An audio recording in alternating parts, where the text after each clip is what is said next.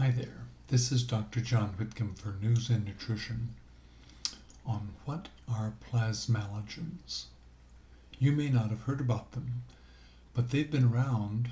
We've discovered them back in the 1920s, and actually they've been known. Their importance hasn't been known until recently. Dr. Diane Goodenow, following a very famous study out of Wake Presbyterian in Chicago, where 1,200 clergy, retired Catholic clergy, were coming every couple of years to be examined. So over the course of some 10-15 years, they had multiple examinations and had blood tests done. Dr. Goodenow's invention was a mass spectrometry machine that could measure everything in their blood. Huge, not an SM12, an SM couple thousand. And plasmalogens popped out as being significant, in fact, highly significant, in fact, predictive. So we need to know them.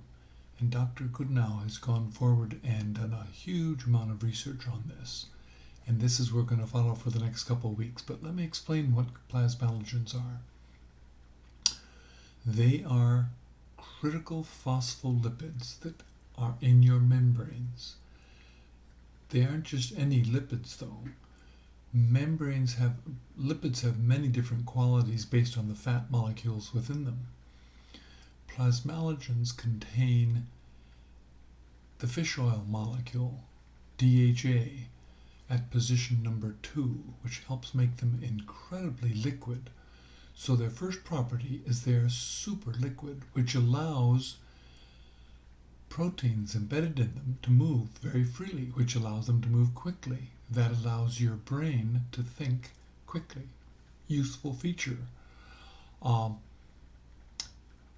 Property number 2, they can shape shift. They can change their shape.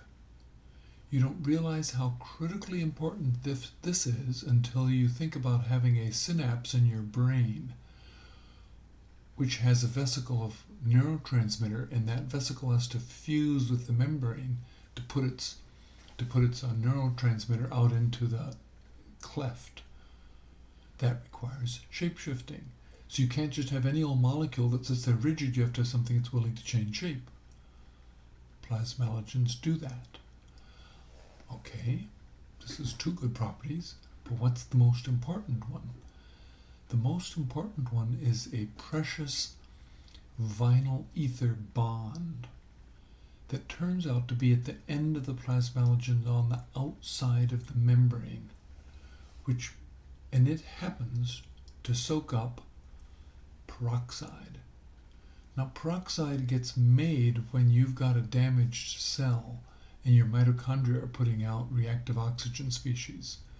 And you've got to soak it up. It's a dangerous compound. The problem is it keeps being passed on from one to next to the next to the next.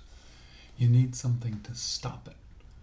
Plasmalogens stop it. Fantastic. In fact, they represent some 70% of your ability to neutralize reactive oxygen species in your body, which makes them vulnerable. Over time, they get used up. Here's the crux. They get used up because we're living in an oxidizing world and you're getting older. And what we now know is you go from a state of where you're healthy with normal healthy plasmalogens to a state where you are in a prodrome fashion, where you are no longer as robust in your redundancy, and then you get an illness. The problem is the illness represents the 3rd state. You can't recover from the illness, and all we can do is put band-aids on it. We have not been able to recover that. But the plasmalogens are decreased for 10 to 15 years before the illness happens. So there's a period of time when you're gradually using up your plasmalogens, when you can make a intervention and recover them. That's enough heavy-duty geek stuff for the first session. But follow this thread. Plasmalogens might be the next massive intervention in healthcare. I'm betting on it. What have I done? I've measured mine, and I'll tell you all about it next time once we get further understanding. This is Dr. John Whitcomb, News and Nutrition. What are plasmalogens?